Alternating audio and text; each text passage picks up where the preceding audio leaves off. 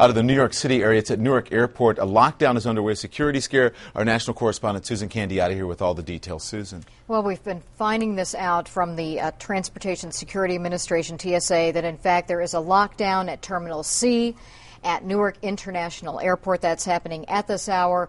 Here's what they say is happening, that a man walked through one of the security checkpoints from the public side to the sterile side.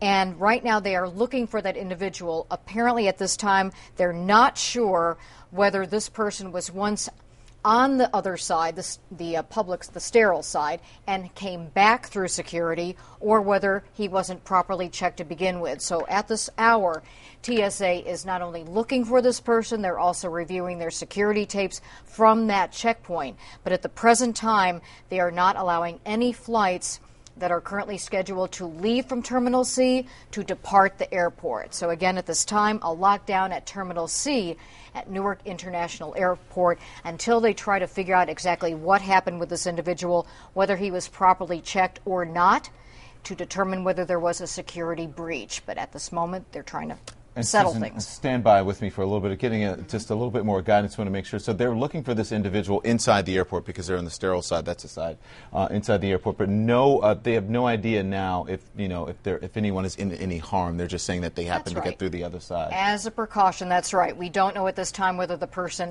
had any kind of carry-on luggage with them or whether they did not, whether it was checked or wasn't it checked.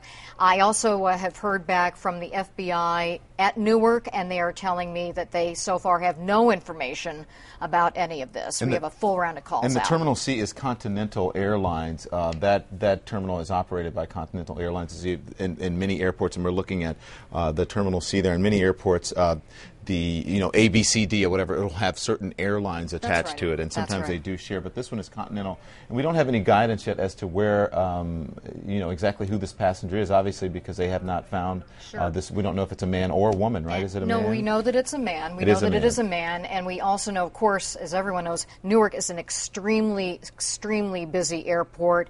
Very tight security there under normal circumstances, and we have been receiving a lot of Twitter traffic about this from people who are watching us and wanting to know what is going on, because they're at the airport, they can see that something isn't quite right, and so that is why we've been, of course, alerted to this and reaching out, and so far we're staying in touch with the TSA on exactly what is happening out there.